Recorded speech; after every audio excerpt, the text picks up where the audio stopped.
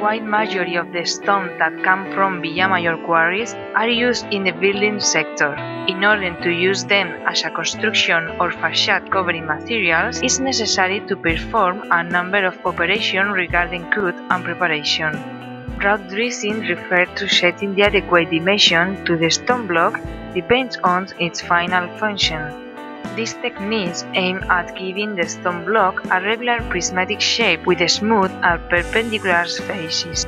With that purpose, stonemasons use several tools such as square, rule, stone cutter, mallet, and chisel, as well as jackhammers sometimes. Nowadays, these pieces are prepared by big cutting machine with wells. Ashlar masonry is a specific word from which we can obtain different types of stone regarding their shape, size, carving state, and use. Wrought stone. Stone pieces found without or with little carving and in irregular geometric shapes. Ashlar.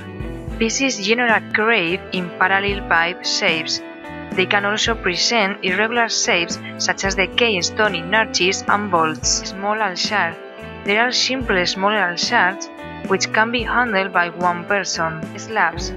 Carved pieces with figures and geometric shapes and whose thickness varies between 3 and 7 cm. They are generally used to cover facade or pilaster sides.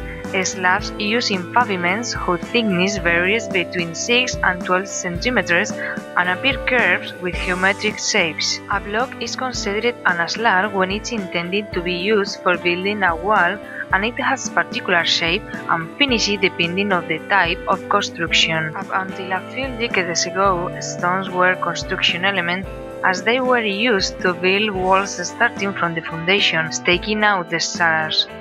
Walls are built by placing rounds of ashlar and they sealing the joint with mortar. Mortar is made of concrete and cleansed and well sifted and mixed with water. Nowadays, it's uncommon to use stone as a building material for the construction of walls, but it's frequent to use them to cover them.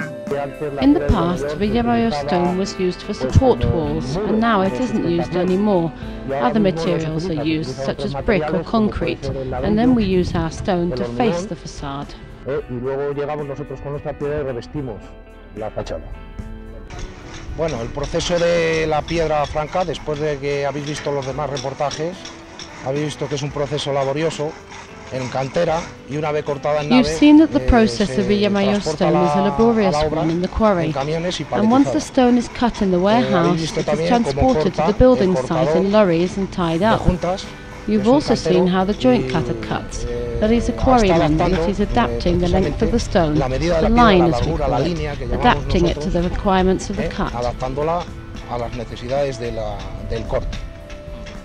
Y luego una vez que el cantero que ha cortado su piedra a la línea y al largo perfecto. Then, once the quarryman has cut his stone perfectly along the line lengthways, it is placed on the wall. As you can see here, the process is the following. The stone is lifted up to the wall and some nails are driven in, because the gripping material, the mortar, tends to grip the stone badly. So the process is to drive in the nails, as you've seen in the report, and put it in place with a plumb line and some wooden wedges. And then the mortar is laid, normally with a half-foot supporting brick, a tras dos as it's called, leaving a space of 2 or 3 centimeters between the brick and the Villamayor stone for the layer of mortar. Y dejando entre el ladrillo y la piedra de Villamayor un espacio de 2 a 3 centímetros para la carga de mortero. Y este es todo el proceso de la piedra de Villamayor.